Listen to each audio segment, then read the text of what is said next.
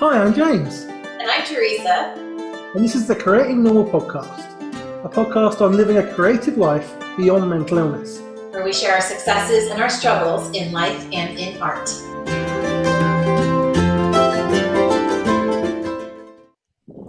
Hi, everyone, and welcome to the latest episode of Creating Normal. I'm Teresa Colon, and with me today is James Prescott.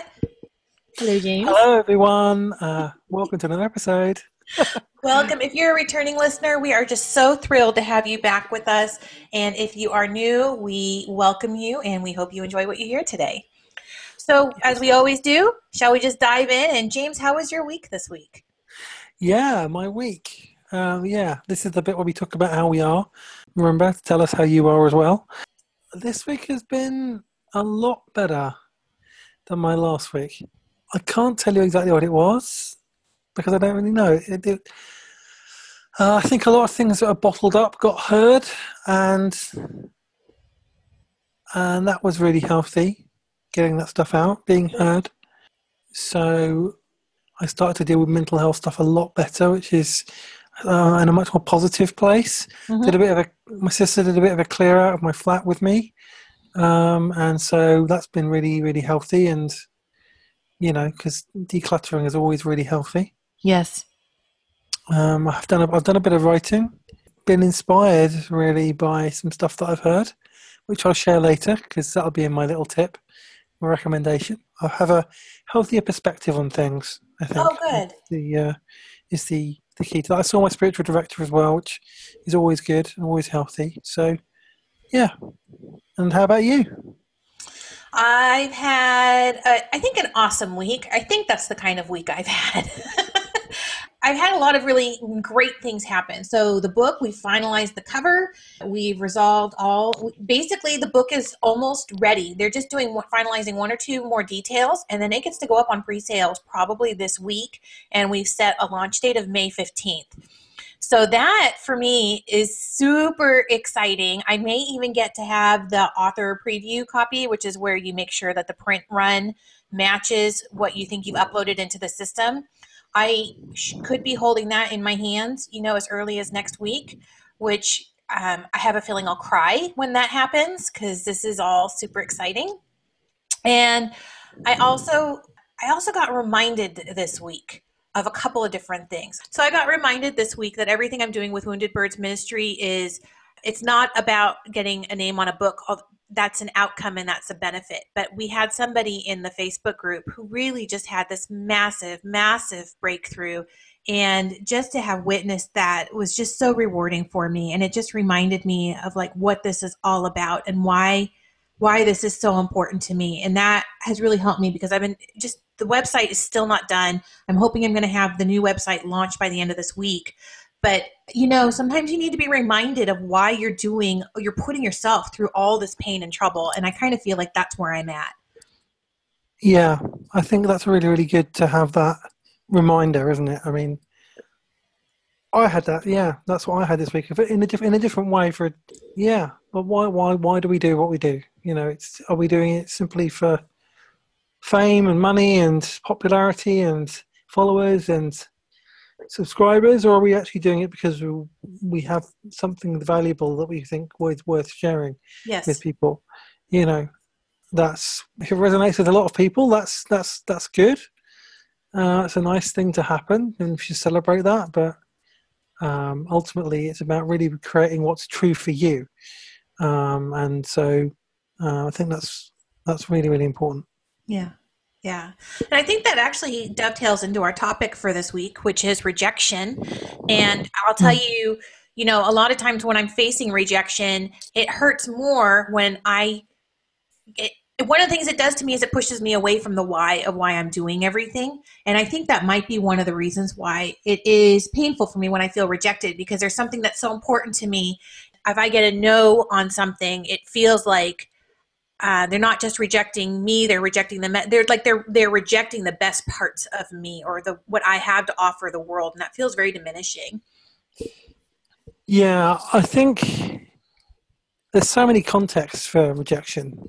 I think, for me, if it's about, I had a book proposal rejected this year. That was not easy. But what I had to remember is they weren't rejecting me as a person. Like when you have a failure, and which can feel like a rejection. When you launch something and people don't want it, you feel rejected. You feel like you're not wanted, or what you're making is not wanted. And we can tie our identity too much Mhm. to our work. Yes. So that if we go, it's like I had lots of job interviews last year, and I think about 11 in a row where I came second. And every time it feels like more and more of a rejection, Yeah. and it feels like they're rejecting you, not just your work. And that's hard. That's really, really hard. And we all have to face rejection. Sometimes people are rejecting us, depending on what the context is. But if it's to do with our work, then they aren't actually rejecting us, and we're just transferring our identity onto our work, so that when people reject our work, we make it about us rather than just about the work. Mm. And there may be a legitimate reason why they've rejected the work. It may not be that it's bad. It may be that it's just wrong for what they want to do. It may not Right. fit with their vision. It may not fit with what their company does. It may not fit with what they're doing. It's not that it's bad. Ultimately, we need to avoid tying our security and identity and our value to the success of our work, because we are. It all the great creative work and a great life actually begins with recognizing that you are enough Yes. as you are, without anything else. If you did nothing in your life, if you did no work, if you did nothing, achieve nothing, you would still be infinitely valuable and and have infinite value and worth Yes. as you are. Yes. But, a parent doesn't love a baby because of what they've done. A parent loves their baby because they exist. Yes. And that's how, I know not everyone here who listens is a Christian, but the principle is the same whether you're a Christian or not. We all have infinite value and worth because we exist. Yes. And that's where our security should come from. And Brené Brown talks about this a lot when she talks about vulnerability um, and gifts of imperfection. That's the Hmm. book. And that you're enough. You don't have to prove yourself. And when you accept that, it frees you to create a great life. It frees you to be authentic in your life without fear. It frees you to be you. And obviously the same is true with your creative work. But the reality is we all have to face rejection. And sometimes people, like, if we're in a relationship that doesn't work, or if we lose our job, or if or someone betrays us, or someone hurts us, Right. someone abandons us, then Well, hold everyone on. I'm going to responsible. slow. If somebody abandons or betrays us, that's not necessarily them rejecting us. A Well, lot of no, times, okay, that's yes, their own issues, and I think that that's actually one of the challenges with rejection is that we can look at someone else's actions and we assume that they're about us, and so we personalize something that is not personal. I agree completely, and all of that. That's what I was going to go on to say. Oh, Sorry, I know I've sorry, been, I interrupted I you. know, no, I know I've been talking a lot. Um, I guess I have a lot to say on this subject. Yeah, when someone rejects you like that, they are not rejecting you; it's their issue. That's one way to deal with rejection, is to remember that a lot of rejection is about the other person, not about you. Well, I think that the other side of that too is that when we have a healthy perspective on rejection, I think it actually becomes very freeing for us. Because sometimes, especially as creatives, we like to throw a lot of things out there. I've heard people, call it like throwing spaghetti at the wall because you get excited about all these different ideas. And I've heard people, like especially other writers, and they're like, "Well, I'm trying something new, and the audience doesn't seem to be responding to it." But I want to do this, and I want to do that, and I want to do this other thing. And what I have found is that because I've done all of that. I mean, like this podcast is, one of those things. I wanted to do a podcast forever, and here I am doing this podcast, right? And I'm going to Yeah, keep doing this podcast, even if downloads don't happen, even if we never get subscribers. I'm going to keep doing this for as long as it's fun, because this isn't about building a brand or anything like that.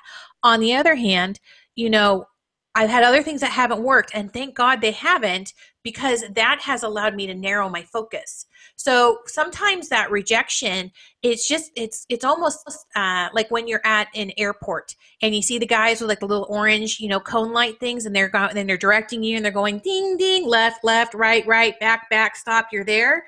To me, I think that sometimes when doors close or people say no to us, that is an opportunity to kind of to take a step back and reevaluate, against our why, since we were talking about our why earlier, and say, how important is this to that why, and to accomplishing what I'm trying to accomplish? And does it meet those goals? And that, I think, puts us back in a position where we can start to think about the priority, and if we want to retool and reattempt, or if we want to drop and redirect altogether. absolutely. Yeah, it is. Yeah, that's right. I mean, it can be so freeing when you have a healthy perspective on rejection, because you can release yourself of the burden of it being your fault, Yes. because it probably wasn't your fault. And people can, and some people might argue, well, sometimes you need to take legitimate criticism, and maybe someone rejected you for a reason, and there's something that you need to examine about yourself. Um, I understand that argument, but I think we need to have people.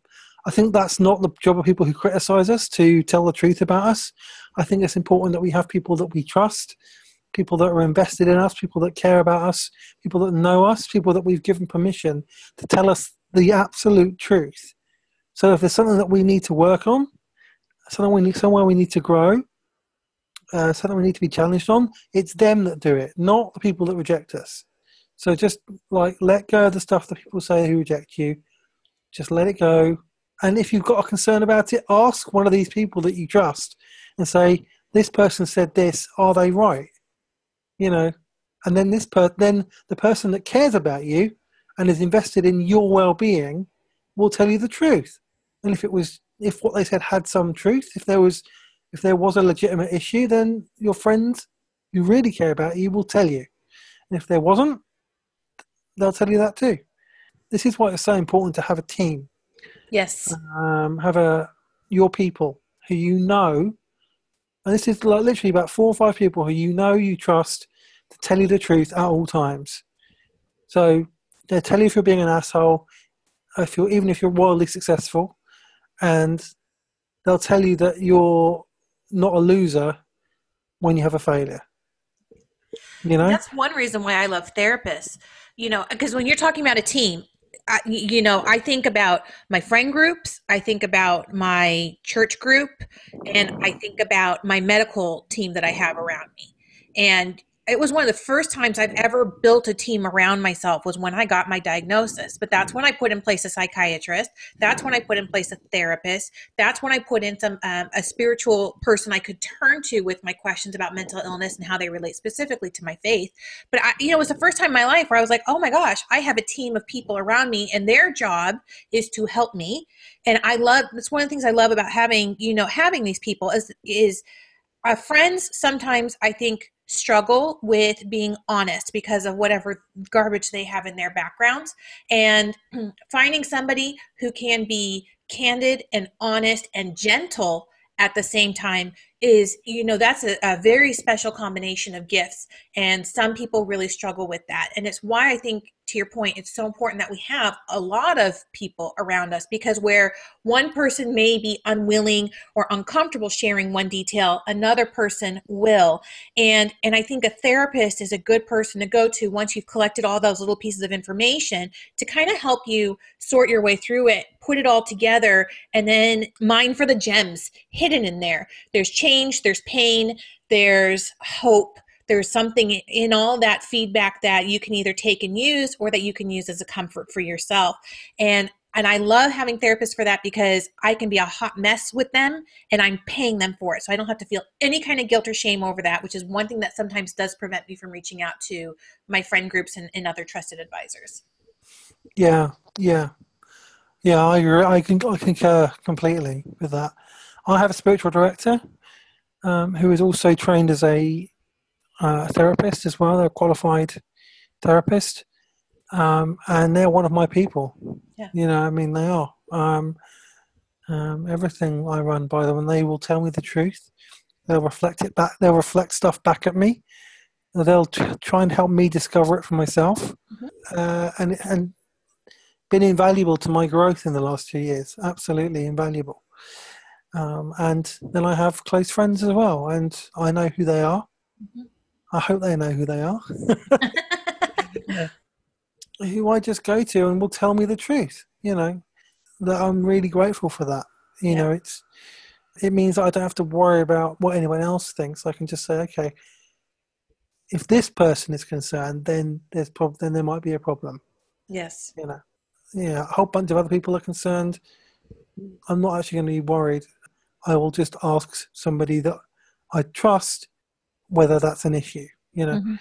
And then if it isn't, I can let it go. You know, Yes. and that's it. Yeah, and this kind of ties into criticism as well in a way. There's a lot of links between criticism and rejection. Yes. Because we can take criticism as a rejection of us. We'll do criticism in another episode, actually, I think, but because that's a whole topic on its own. Certainly, learning to deal with criticism better has been a byproduct of learning to deal with rejection better as well. So, yeah, absolutely. Yeah. I think one other thing, James, on the topic of rejection is that I think one reason why rejection stings is because it touches on a sensitive part of ourselves. Even in situations that may feel unrelated or where it may not make sense to you why you're responding or why you feel so strongly rejected. I think that sometimes even in mild, I don't know how to, this is an audio podcast, so nobody can see me making air quotes here, but I think that rejection falls on a spectrum in terms of how sensitively we feel it. And I think that some person may be trying to do a gentle letdown of us, but because of whatever it is hits a trigger, which we've talked about in a prior podcast as well, it hits a trigger, then that really touches something and we feel rejection, we feel shame, even though there's nothing to actually feel guilt or shame over or rejection over in this particular situation. And so I think that's one reason why being sensitive to your triggers is also important. Yes, and it's all tied together, isn't it? I It mean, is. it is everything. Everything is connected, but I think that the key is when rejection taps into something like that, one of your triggers. Again, that's not about the rejection itself. That's about something bigger, something Mm-hmm. deeper. Mm-hmm. That the podcast I'm going to recommend later, the guy I'm going to mention later said that a couple of years ago they'd gone through this thing where this big grief or whatever, and they were the way that it wasn't such a big grief but the way they were reacting to it was too much for the level of loss, Yes. and so they thought, okay, there's clearly something deeper going on here than just this. This is just kind of opened a doorway for some deeper stuff to come out, and often that's what can happen with Yes. rejection. I think the key to rejection is to not, you can't avoid it, but learn how to, again, it's the same thing, learn how to respond to it in a healthy way and to actually use it to help you grow. Learn from it. Nothing is wasted. Yeah. you know I think that's a really great phrase. I don't know who said that, but nothing is wasted. It's often the kind of the negative stuff which ultimately helps us grow more than the positive stuff. Well, I think you're right. I think that's why it is important to be working through our triggers because when we work through our triggers, when we work through those emotions, and when we claim our story, then we are able to be more resilient and we're able to put those rejections or those letdowns, those disappointments, we're able to put those back in context, put them back in perspective. And I think that is where it starts to become where we are in a position where we can learn from it. We can say, okay, well, maybe this time it didn't work out, but next time I could try this. Whereas, if I'm in the middle of a depression and, I have even a minor setback, man, that sets off all the automatic tapes in my head telling me what a failure I am, what a loser I am, how I'll never get this. I never have gotten this. What an idiot I was to think, would they even make the attempt to begin in the first place and all that other stuff. It's only through working through all that emotional garbage that you get to a place where, you can trip, mentally trip over something and then go, okay, that really wasn't that bad. And let me put this back into perspective. Yeah, absolutely agree. Yeah. So, for people listening, do share with us your experiences of rejection and what you learned from them. And positive and negative. Positive and negative. Yeah, exactly. Yeah. We have a Facebook group, Creating Normal. We have Twitter, which is at Creating Normal. Just let us get in touch with us. Share your stories. Tell us, because it's important we do this in community. That's what this is all about. Yes. Because I guarantee whatever you've experienced, you're probably not alone. At the root core of it, somebody else has probably experienced something very, very, very similar. And part of the reason that we do this podcast is to let people know they're not alone. So do share. I think that is probably the best way that we could possibly wrap up that segment on, James. So I'm not going to say another word. Instead, I'm going to ask you, what is your tip or recommendation for the week? Well, my recommendation of the week is, again, on my favourite podcast apart from my two, the Robcast, Rob Bell's podcast. The week that we're recording this, Josh Radnor was the guest. Some of you may know Josh Radnor because he was in a little TV show called How I Met Your Mother. He's one of the main cast members. That's a long time ago now. And I tell you, this guy, he's a very deeply spiritual guy. He's got a lot of wisdom and insight. He's sharing a lot of quotes that he's garnered over the years about identity and spirituality and our personal journey. And we hear a lot about him as well and his own journey. And it's very powerful. And he's now, I think he's acting in another show in America called Rise, but he's also making music with this guy. Completely kind of happened out of the blue, was not planned, met a friend, and they just started making music together. And I've listened to some of it. It's amazing. The band is called Radnor and Lee, and they are on Spotify and iTunes and everywhere. Amazing music. It's very deeply soulful music. It's kind of acoustic kind of stuff. The lyrics are just amazing and so deep.